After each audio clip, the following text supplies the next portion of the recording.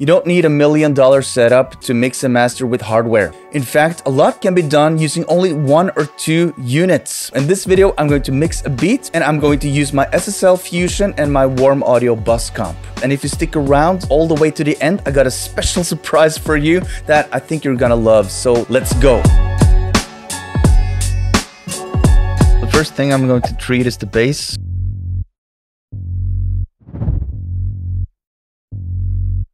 I want to add a little more grit to the bass. I'll just solo it. Let's start tweaking.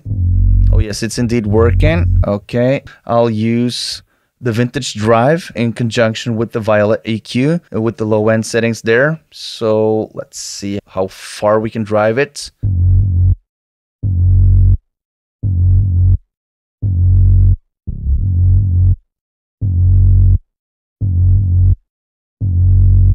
I got the texture that I wanted. I can try to blend that in with the original signal. Let's hear what that sounds like.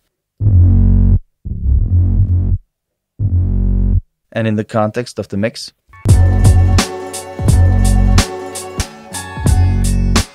Slightly more prominent bass. I'll stick with that. Let's hit record.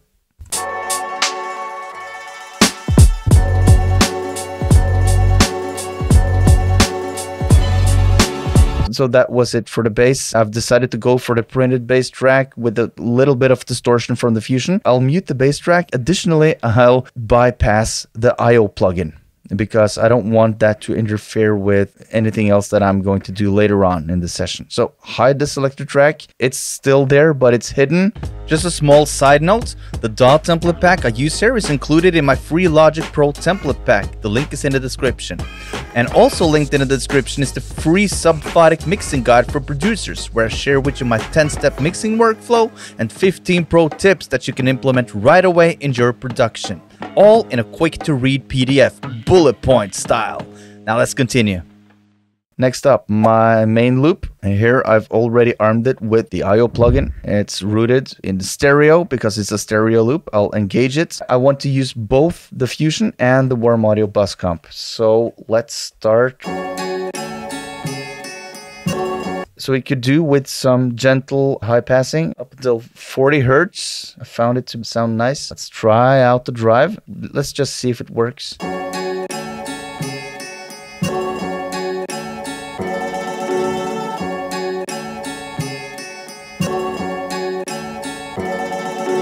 You saw what I did. I decreased the output volume because I've added some volume, turning the density knob. Basically, it's a sort of a distortion algorithm, I guess, that makes everything sound fuller. So with it sounds a bit fuller, and without it sounds slightly thinner. So I'll go with that. Let's try the EQ. And this time I want to try the high shelf.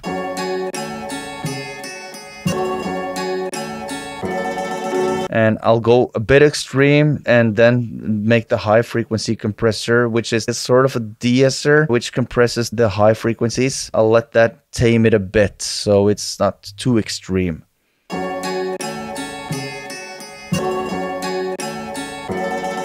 So this lets me basically do a generous amount of high frequency boosts and at the same time compression in the same frequencies that prevents the harshness of the sound. This loop contributes to a large part of the width of the beat, so I'll just try with my width knob.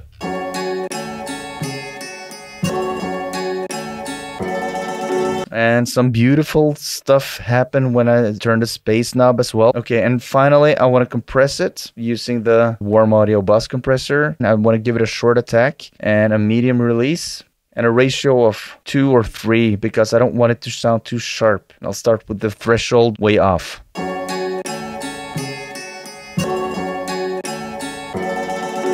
Okay, so generous amounts of compression. I wish that this compressor could do faster attack because I really want to hit down on those initial transients because I don't need them. I got transients coming from the kick, from the snare, and it's sufficient amounts of transients coming from other parts of the mix. In the context of the mix, those are actually details, but in the perfect world right now, I would have an 1176, I think. Okay, let's print it.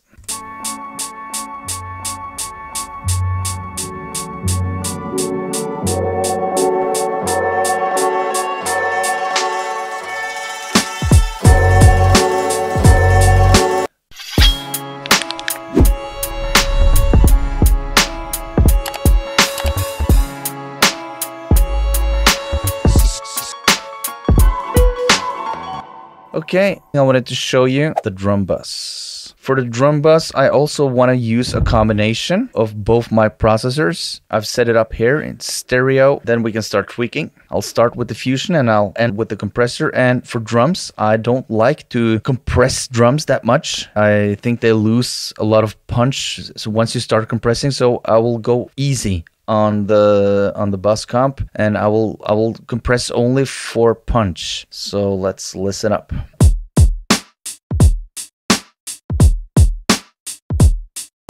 So reason why I increased the input trim is because I want the distortion to be more prominent, and the more I drive the input into the distortion section, the more distortion or saturation I will get.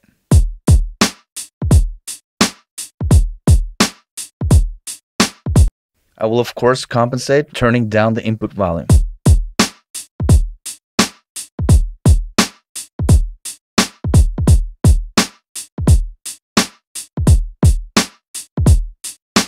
I clamp down maximum on the threshold when I tweak, and then I'm searching for the vibe that I'm after. And I think I've found it, the vibe where the hi-hat is being ducked by the kick and also a bit by the snare. And it comes to shine when the kick and the snare is not active. And of course, I will back down on the threshold and make it more presentable. And listen how alive the drums become. Listen, without and with.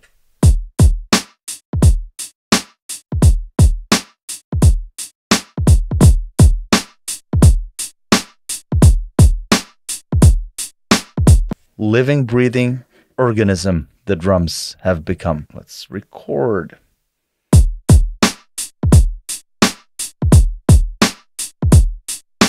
Again, mute the drum bus, mute the I/O, and hide it. Then I have my drum bus here. A lot more punch, a lot more grit, more prominent, more forward sounding, more punchy drums as a result of this processing right here. I'll hide it. And that's it. I've treated the bass, I've treated the main loop, and I've treated the drum bus. So what I wanted to do now is to finish it off with the Mixbus, and I wanted to tie it all together. Now this time I will use both of my processors again. Let's dig in.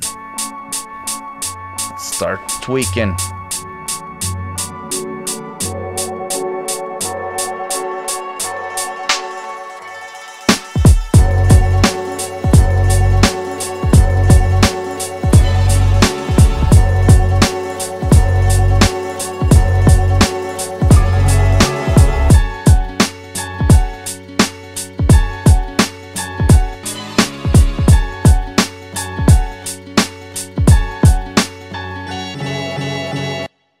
Just a short breakdown of what I just did. I drove it up a bit on the vintage drive, a bit more on the density. I felt that it sounded more coherent and sweet with those engaged. I boosted a bit in the lows and the highs on the 30 hertz region. I boosted a bit, and I boosted a bit in the 20K area with a high shelf, and compensated a bit with a high frequency compressor. Only slightly though, everything only slight smiley curve there. And then I experimented with the stereo imager, but I found that to be a bit excessive because I've already treated the main loop with this treatment. So I felt that it was a bit overkill, and I'm also a bit afraid of weird artifacts popping up. And then I turned down the output trim as I went along to make sure that I didn't fool myself by the increase in volume. And then I moved on to the compressor, and I started with an extreme threshold. I experimented a bit with the attack. I found the 30 millisecond attack to be best in this case. Sometimes on bus compression I also used a 10, but this time it sounded best, and I tweaked until I felt that the mix was breathing along with the rhythm. And regularly it's either 1.5 or 2 to 1, the ratio.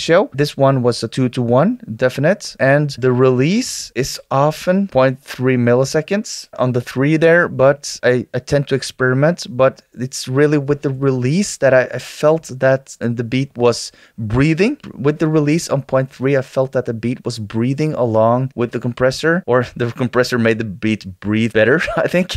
And then I switched to other settings and it went away. So 0.3 was definitely the main thing. everything. And then I experimented with sidechain filter, and I found it to sound best when switched off, because here the bass is kind of driving the compression, and I like that quality in this context. And then I experimented with the output transformer. It colors the sound a bit, and it's just something that you feel, and I felt it to be a bit better sounding, so I just left it on. I'm happy with the results. Now I'm going to record this. Let's go.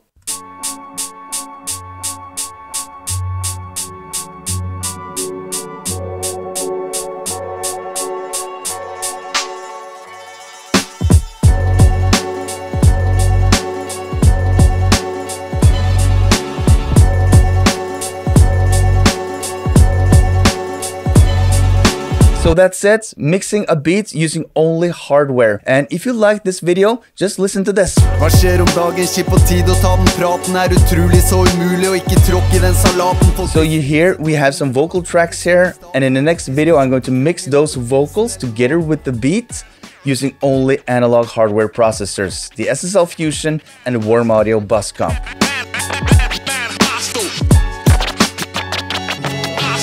And if you're still here, I really appreciate it. I don't take it for granted, and let me know which other topics that you would like to have covered in future videos. And also consider subscribing if you like content like this, and I'll see you in the next one. Peace!